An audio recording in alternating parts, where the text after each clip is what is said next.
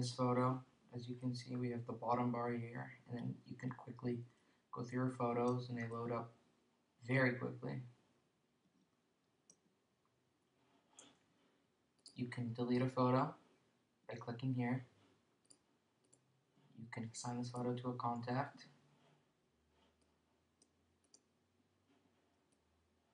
Move and scale. It doesn't work very well in the simulator, but we'll just use this.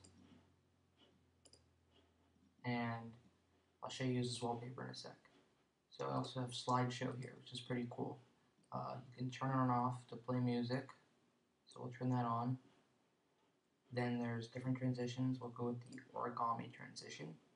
Start slideshow. And then the slideshow will begin from the photos I've saved to the photo roll. And as you can see, that's the origami transition that Steve Jobs previewed at the Comserious Creation event in late January of this year. So you basically have a feel for the slideshow. And we just clicked on it to close it out, and the Photos application will reload in. Okay, so let's go to another photo here, and I'll show you the wallpaper. Save photos. Let's go to this dock.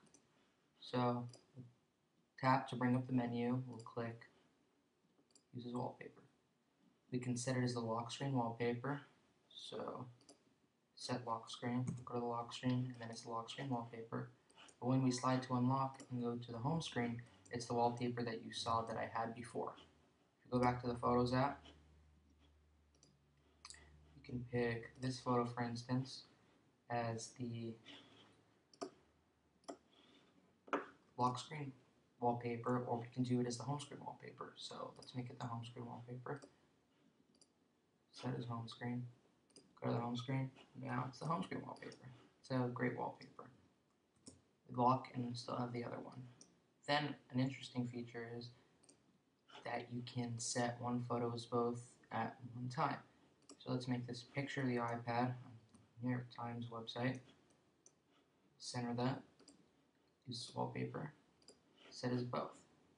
Now it's the wallpaper for the home screen and for the lock screen. Something that was there in the previous two betas was this photo frame right here. But when you clicked it, nothing happened. Now when you click it, you actually get the slideshow that we saw inside the Photos app a few minutes ago. So let's get out of that. Close photo frame. Go into settings, and then we have photo settings. Play each slide for a certain amount of seconds, repeat, or shuffle.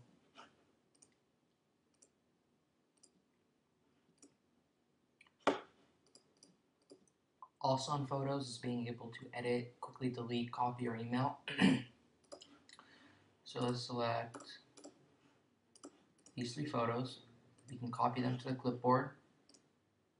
Open Safari, for instance,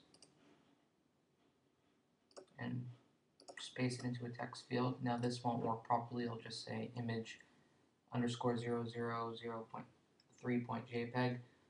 That's because the Google search bar doesn't support the viewing of images, but if we had the Notes application or something along those lines, it would probably work fine. Edit.